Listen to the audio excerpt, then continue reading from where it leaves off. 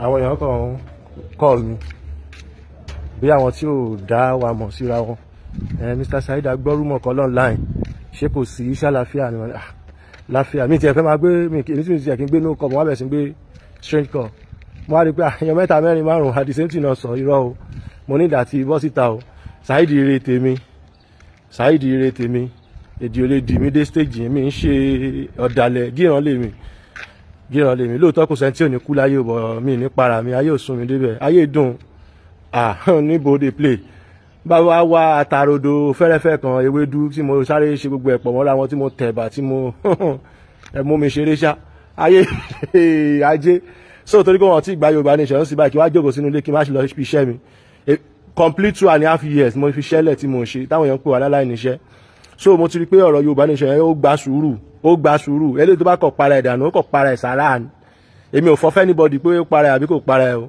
òun àtọ́lọ́run lẹ́lẹ́jọ́ yẹn o torí pé fún ara ẹ̀ ló para ẹ̀ èmi ò dẹ̀ kí n post rip irú àwọn èèyàn bẹ́ẹ̀ torí pé ó tiẹ̀ ti balẹ̀ jẹ́ kó tó lọ gbogbo ẹ̀dá tó bá ti balẹ̀ jẹ́ láyé yìí ẹ ti jẹ́ ká fi kíní yẹn kọ́gbọ́n gbogbo apápátá nílé ayé yìí ẹ̀dá má ṣe balẹ̀ jẹ́ kò yé ẹ̀dá má ṣe balẹ̀ jẹ́ torí ọjọ́ ọ̀la ìwọ tó bá ti wá di pé ìwà ẹ ó ti babì kíní jẹ́ ó ti babì kejì jẹ́ ó ti bọ̀nà jẹ́ ó wá free má jẹ́ tàn ẹ́ ayá súnrú ẹni bẹ́ẹ̀ ayá súnrú ẹni bẹ́ẹ̀ nítorí pé iṣẹ́ rí ìwà yìí fín ni dọ́là dọ̀túnla táyé bá ń jáyé mo sì máa sọ̀rọ̀ olóyè Sunday Igboho dáadáa láyé mi torí pé ẹni dáadáa ni wọ́n kò yé mo sì máa sọ̀rọ̀ àwọn èèyàn dáadáa kì í ṣe olóyè Sunday Igboho nìkan o bó jẹ́ bàbá Tinubu náà ṣe dáadáa máa hype wọn bí Mr. Sanwó-Olú jẹ́ opportunity kí wọ́n kú iṣẹ́ because àwọn náà try mo rí gbogbo ìgbìyànjú wọn but kọ́ máa yẹ kó jẹ́ Ìgbò nìkan Fúlàní náà wà nù bẹ̀yẹn wọ́n wà nù bẹ̀yẹn Agídíngbì lẹ́yìn níbi táwọn mẹkáníìkì wà yẹn wọ́n kọ́ kọ́lé tó dọ̀tí ń jọ síbẹ̀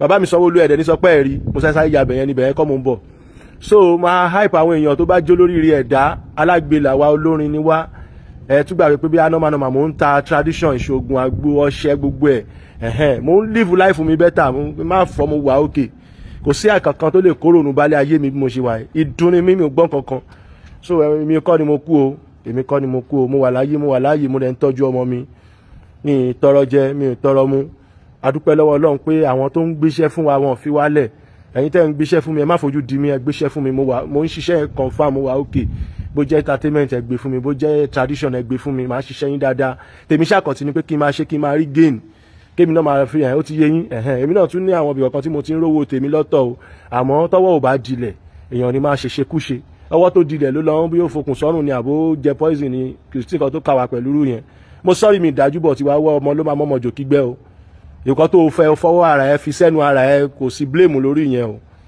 so ẹ̀dẹ̀ mọ̀ wá mi tẹ́lẹ̀ pé Saheed mi kì í pretend yálà já anybody mi pretend rí issue kan tí mo ní nìyẹn láyé pé kí n kàn pretend kí n fi fa ojú èèyàn mọ́ra mi ìmọ̀ ṣe tí n bá ní kó ẹ̀jẹ̀ mo kó ẹ̀jẹ̀ tí n bá dẹ̀ kó ẹ̀jẹ̀ mo kó ẹ̀jẹ̀ náà ni Ọlọ́run kan ni mo fọ́ fún láyé yìí kò yé so èmi kàn wò ó ni pé ọmọdé especially àwa ọmọdé life tí a ń live ká jẹ́ kó jẹ́ pé life tó yẹ pé àyè máa gbà wá lọ́tún àyè máa gbà wá lọ́sì má lọ ṣe ra ẹ léṣe débi wípé àyè ò ní gbà ẹ ò ní tó sọ̀rọ̀ nínú ayé mọ́ ẹ máa wò nígbà tí mo dé gbogbo àwọn tọ́wà kì í ṣe ìlú Ìgbòho nìkan ní kíní yẹn ti máa ń ṣẹlẹ̀ sí mi anywhere tí n bá dé láyé mi Mr. Saheed mi ṣé bẹ́ẹ̀ náà ṣé mo wẹ̀ àwúre ni ọ̀gá ìwà ni tó bá yẹ pé mo ti bójú èèyàn jẹ́ ní pọ́pílíkì bẹ́ẹ̀ nìyẹn náà ṣe máa rá mi mú wẹ́rẹ́ náà nìyẹn pé so ilé ayé ìwà ni jẹ́ kí wà ẹ pure use your natural character nínú ayé ẹni báyìí ni mo like ẹni báyìí ni mi like kí ló kàn mí pẹ̀lú yẹn gbàtọ́ lọ́n da ẹ̀ ṣé mo wà ń bẹ̀ ni I can never hate you just let me be mo wà pẹ̀lú ara mi wà pẹ̀lú ara ẹ oníkálukú máa live better life ẹ lọ I hate nobody bọ̀ kéèyàn kan wá dìídì ronú para ẹ̀ torí pé ẹ̀ òmìnira kan 2022 tó fi ń parọ́ fún yín wà lọ ń jẹ poison owó ẹ kó kú ni o ajé láàárọ̀ ẹ̀ mo ti jẹ rice mo dẹ̀ ti fi tọ́kì lé lórí mo ti gbádùn ayé mi mo tún máa jẹ oúnjẹ ọ̀sán ìgbà 4 lèmi ń jẹun lójúmọ́ ó dẹ̀ máa pé Ọlọ́run kò dẹ̀ lè dá mi padà sẹ́yìn torí pé mi ń ṣèrò ẹ̀yìn mi ì dẹ̀ ráìtì inú kára mi ì ráìtì ìgbésí ayé mi sínú àwọn tó máa lo ẹ̀yìn mo gíran gan kàkà kó rẹ̀ mi máa mú wẹ̀ lódò ní bá ti wẹ̀ kan tó máa tún wẹ̀ mi mo ní lóríṣiríṣi ayé ò lè mú mi ìbá o gbogbo ẹ̀yin tọ́lọ̀ ń gbá ilé lọ́wọ́ bọ̀ mi kọjá àyè mi sáwọn tọ́lọ̀ ń gbá ilé lọ́wọ́ so ayé ò lè mú mi mi ì lè ní problem bàbá mi kan ló máa ń sọ fún mi pé a ní okùn tó fi sògbín tó kó bọ̀ kì í pàgbín, okùn tó fi sọ àwọn tó kó bọ̀ kì í pa àwọn. Èdè ayé kò ní dì mí láyé òde wọ̀rìṣà. A kì í gbọ́ bì. Wọ́n ní etí ìgbín wọ́n ní kì í gbọ́ bì, wọ́n ní etí àwọn kì í gbọ́ bì. Etí mi ò lè gbọ́ bì láyé, èèwọ̀. I live my own life. I'm a small boy, but I'm a young boy and strong boy. I'm a man, father of 2 kids. I'm a strong and young, and I'm not a betrayer. I don't talk anyhow. I don't hate. I face my life. I love to work. I remain focused. Ọjọ́ tọ́lọ́run bá máa gba òmìnira Yorùbá, tọ́lọ́run bá máa gba ìfọ̀kànbalẹ̀ Yorùbá padà, ẹ̀tọ́ Yorùbá padà fún Yorùbá, a lè ṣojú ẹ̀mí gbogbo wa. Ẹni tó bá nífẹ̀ẹ́ Yorùbá gan ò ní para ẹ̀ sọ́run. So ẹni tó bá nífẹ̀ẹ́ Yorùbá ò ní para ẹ̀ sọ́run. And I'm in my work. I'm living my life. Mi ò ń ṣe ẹni tó lè máa sọ fún báyìí pé go to Sanwó-Olú secretariat and go and lọ lé Sanwó-Olú kúrò ń bẹ̀ fún kíni, ṣé ibo ni Sanwó-Olú ni. So it's like pé àwọn kan ti hang sẹ́ Arabi kan, wọ́n ti ń jẹ́ Yorùbá nation láti dà nǹkan rú, because that is not how Baba Banji Akintoye created Yorùbá nation. That is not how Olóyè Sunday Igboho keep moving on Yorùbá nation. Pé ẹ lọ máa já governor's office, ẹ lọ máa ṣe in fact orí àwọn míì ti ya wèrè. Àwọn míì ti ya wèrè. Àwọn brother wa náà lẹ tún fẹ́ lọ kọjú ogun bá. Ṣé nǹkan tó ń pè ní Yorùbá nation tí everybody mọ̀, Yorùbá nation tí everybody mọ̀, tèmi mọ̀, tí wọ́n mọ̀, Yorùbá nation tá a jọ mọ̀ ní pé ẹ̀tọ́ Yorùbá a lè máa kó lọ fáúsá mọ́. Ọjọ́ tá a máa gbára wa kúrò nínú Àbújá tẹ́ lọ kóra yín sí yẹn, ọjọ́ tá a máa gbára wa kúrò ńbẹ̀. Ẹ̀tọ́ Yorùbá gbọ́dọ̀ máa jẹ́ ti Yorùbá ni, kì í ṣe pé kí Yorùbá máa jẹ́ ẹrú, kò possible. Yorùbá nation tèmi mọ̀ nìyẹn. So èmi ò mọ̀ Yorùbá nation, ẹ lọ sí Ṣèyí Mákindé house, ẹ lọ ń bọ̀ sí ẹ. Ẹ fẹ́ lọ rọ́ọ̀bù nìyẹn náà, you just like aya killer. Yes, and I will use this opportunity to beg military, Oyo State military everywhere, and Oyo State police custody.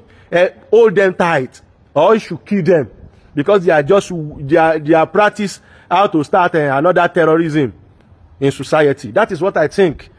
So the Yoruba nation that we know is not to against our brotherhood, our brothers. Yoruba, the same Yoruba brothers. No. Èmi àtàwọn ọlọ́pàá máa ń jókòó, a máa ń ṣe fàájì náà, a máa ṣeré. Saheed báwo wà ní Yoruba nation, everything máa ṣá máa go on. Kìíní kan wá tún fọgbọ́n máa ní ọwọ́ Ọlọ́run everything wà. It's not on my power, because I don't know much about. I'm just a speaker for Yoruba land. Tó bá jẹ́ pé politician náà ni mo ṣe speaker fún ẹ, tó bá ṣáà ti jẹ́ pé Yorùbá land, Yorùbá brother, Yorùbá blood, I'm a speaker to everybody, and I can help you, sing for you, appreciate you. Ẹ lè máa náwó lé mi lórí, ìyẹn lèmi ń jẹ. Èmi ò ráyè gbogbo ayé wá sún ẹ. So I'm not a poverty person now. I'm not hungry, so nothing can let me kill myself. I'm okay. I'm fine, little. And anybody want to give me work, I'm always available. I will collect the work and work better for you and get away. I don't waste my time. I'm not dying, yo. I go. Ẹ tẹ̀lé Ọlọ́run gbogbo ọmọ Yorùbá. Èmi ò kú o.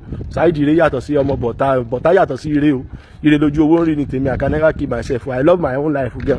Bọ́lá ò ṣe dá mi, mo love rẹ̀ bàjẹ́. Mo love rẹ̀ o. Ìyìn ló tètè kú, mo love ayé o. Ilé kan sọ pé igi tó bá dá òkè ń pẹ́ nígbà òun ni ò jẹ́ kémi dá o. I'm not ready to die. I'm just ready to satisfy myself and enjoy my life. So I beg you, me I no die o.